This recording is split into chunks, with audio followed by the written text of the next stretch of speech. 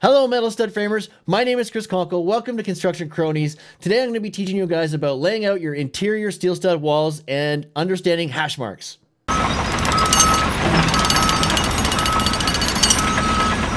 I'm going to explain hash marks, okay, real quick, okay?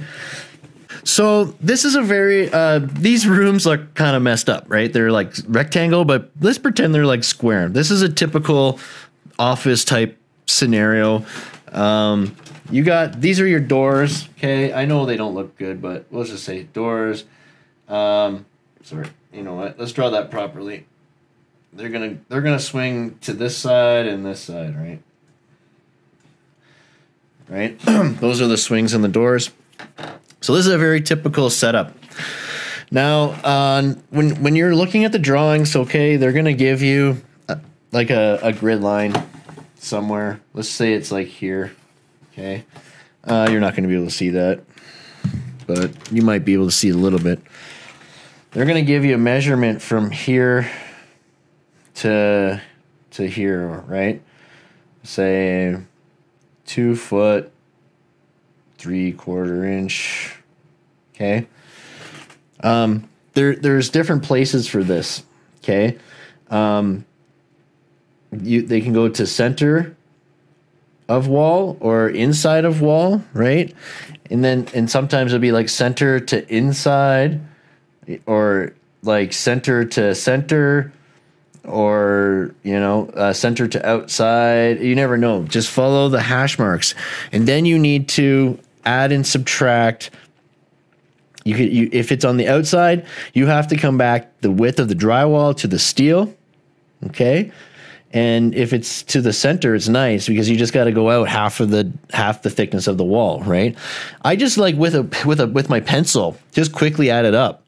Just on the ground as I'm going kind of thing, I just add it up. Okay, this is there, like I'll do it right on the concrete on the ground as I'm going, it's usually just like little tiny measurements and like numbers you got to do, unless you're doing like a huge order or an estimate, right? Then we're talking conversions and things like that, Hey, Zaphael, what's up, bro? Nice to see you, man. So yeah, find a landmark, a grid line, and then get your walls laid out. Find one wall that you can get to, right? To get the other walls from, right? Another couple things with laying out steel stud, and I did touch on this in the video, is you got to watch your corners, okay? Because we're going to be talking about the flow of drywall here, okay? Right? The flow of drywall is going to be you always start drywalling the inside of a room, okay? The inside. And the reason for that, so that you can lock the studs in, okay? So, for example, you have to find your centers, your 16-inch centers, so that the drywall fits properly, okay? Yeah, my drawings suck, eh? Where's the moat and alligators? I love it. That's awesome. So, what I mean by this is you want to plan a sheet of drywall to start basically in the middle of the wall, okay? This wall isn't going to be framed tight into this wall or that wall. There's going to be a floating stud there, okay? When the drywall is in there, you're gonna then put the stud tight to the drywall and screw it in from the back side, okay? You're going to do that there. You're going to do it here. You're going to do it also in the corners, okay? So you'll do 48, 48, and then your cut in or whatever. All right, let's just say that it's a 48 there. All right, the same thing, okay? You're going to put the stud in tight at the corner and screw it in from this way. All right, that's how it works. Yeah, on the bottom here, on the bottom of your track, always, yeah. This is how this steel looks to underneath that, right? I showed you guys this before, I think. But let's see if I got room here. A corner is going to kind of look like. Oh wait, no, I did this a better way before. How did I do this? All right, so this is a piece of track. you're gonna cut it back. Say it's 3 5/8. Okay, cut the track back 4 inches, right?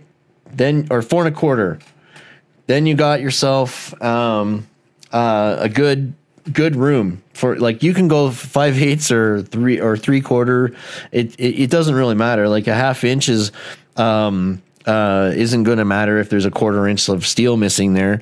And then the 5/8, it just slides in a little bit easier on a 3 1/4. 4 1/4 is kind of what I do. And then so when I put in the track this way, okay, to join in, I put a full piece in so that this is overlaying the bottom track. Okay.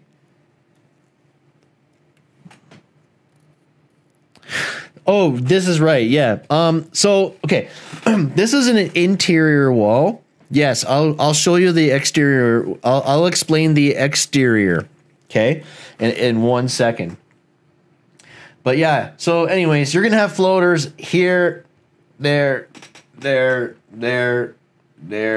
there. Okay. You're going to have floating studs. You always drywall the inside first. That way you can insulate the outsides, right? Is good. Usually you insulate the outsides and maybe one side here. Okay, or at the very least you insulate a whole room, skip a room, insulate a whole room, skip a room, insulate. Think about that, okay? Insulation is another issue, right? You want to be able to do everything the fastest, most efficient way possible. Okay, so if you have to go into individual rooms to insulate instead of just doing a long hallway, it takes more time. Remember, if you have any questions at all, leave them down below in the comments because I get back to absolutely everybody. I'm going to leave a video right here so you guys can keep watching, keep learning, and I'll see you on the next one.